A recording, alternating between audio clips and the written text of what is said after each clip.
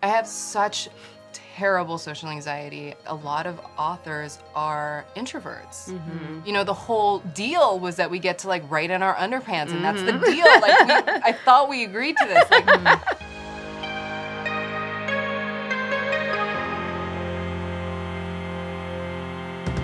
Hi, it's Kara Price from Belletrist. And it's Ebony Liddell from Epic Reads, and we're here with Mary H.K. Choi, the author of Permanent Record, which we are so excited to talk about. This beautiful package over here. it's true. Everyone loves my package.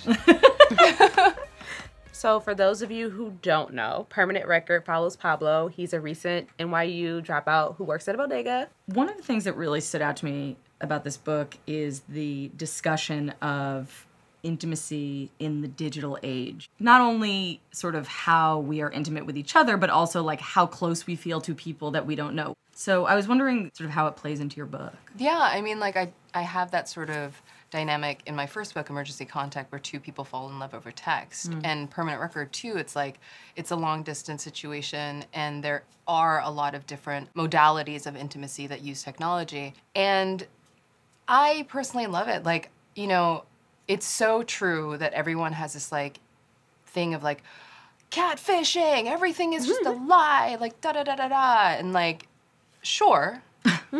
But I actually feel like when I am unencumbered with, like, my meat suit and, like, my social anxiety, that there can be this, like, intimacy that feels very truthful. And I love how, like, especially, like, any sort of, like, you know, neuroatypical people who might be too overwhelmed by different, like, social cues. Like, I think that texting and things like that are such a boon. And actually, some of my closest friends are pen pals.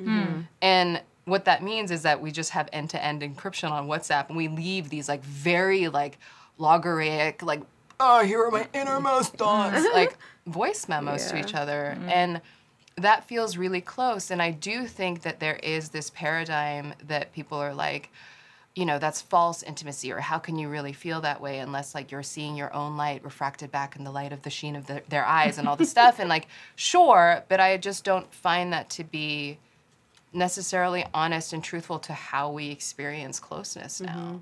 So let's, like, sort of flip this a little bit. You know, there's sort of, like, this a rise in depression with, like, FOMO.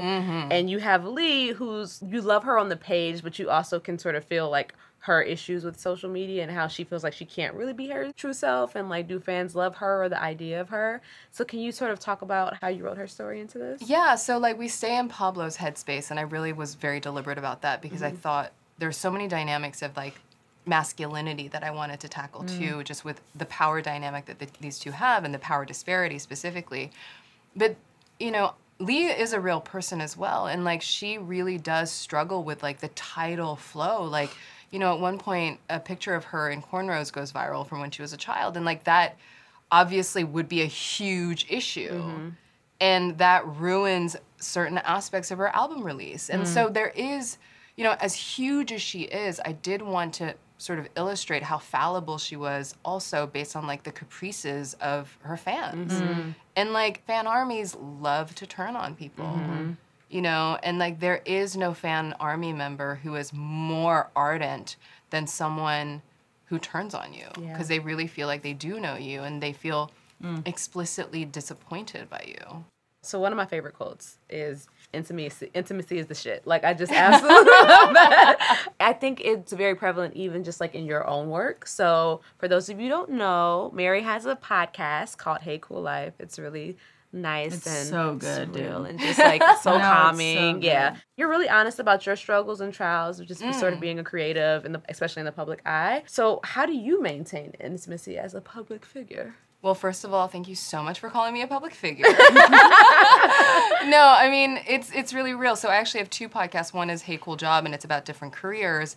And then the flip side of that, you know, Hey Cool Life is, like, the cost of doing business and the cost of doing creative work, and how, like, humiliating it is to, like, create something like a multi-100-page book that's so unsolicited. Like, you know, I do feel a lot of, like, embarrassment when I look around at the world and I'm just like, but I made something up, you know, because the news is just so depressing and so hardcore. I struggle a lot. Like, a lot of authors are introverts. You know, the whole deal was that we get to like write in our underpants, and that's the deal. Like I thought we agreed to this. Like, and so anytime I'm like actually on the road and publicizing it and like looking at people who have read my work, it's a lot. And like the way I deal with that, which is hugely privileged, is that I have a therapist, and I also go to like group support meetings for my various addictions, and I go to those 3 times a week. So I'm in therapy like dead ass like 4 hours a week, which is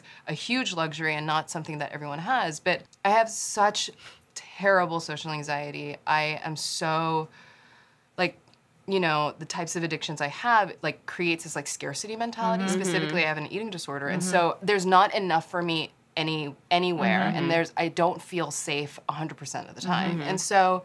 Yeah, a lot of my work is just coming to terms with creating art in that context. Like, I feel like artists are incredibly sensitive, and like, I think that our observational skills are a huge boon, and the cost oftentimes is this anxiety.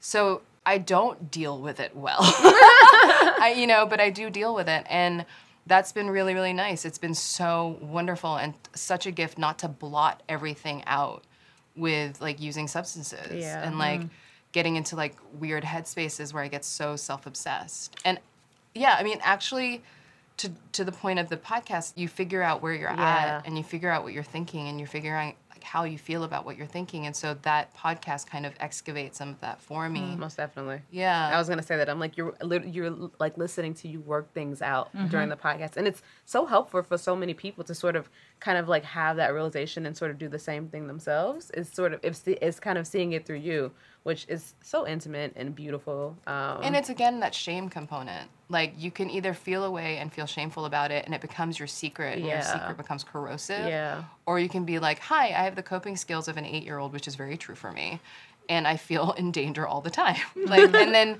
other people are like, oh my God, me too. This is what I do. Yeah. You know. And I think that there's a difference between that and being sort of didactic in the way that like other generations of self-help have emerged, where it's like, this is what you need to do to be, this is who you are, you know, this is what you have to do every morning.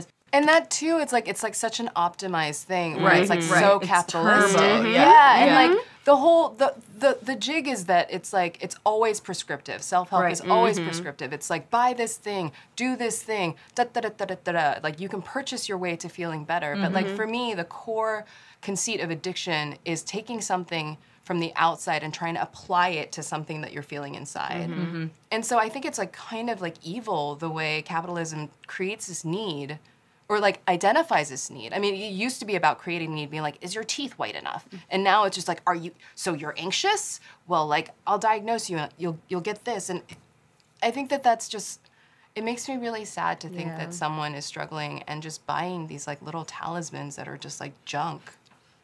Yeah. And so the wellness industrial complex. It's so real. It's so powerful. Yeah. And like, CBD is a scam, sorry. Thank you. Well, thank you so much for coming. That was very intimate. And CBD is a scam. So if you haven't bought Permanent Record yet, I don't know what you're doing. Go buy it. Make sure to like our videos. Make sure to comment. Tell us what you think. Make sure to follow us at Belletrist, Belletrist. and Epic Reads. On the next episode, we're going to talk more about Permanent Record with Mary. Thanks.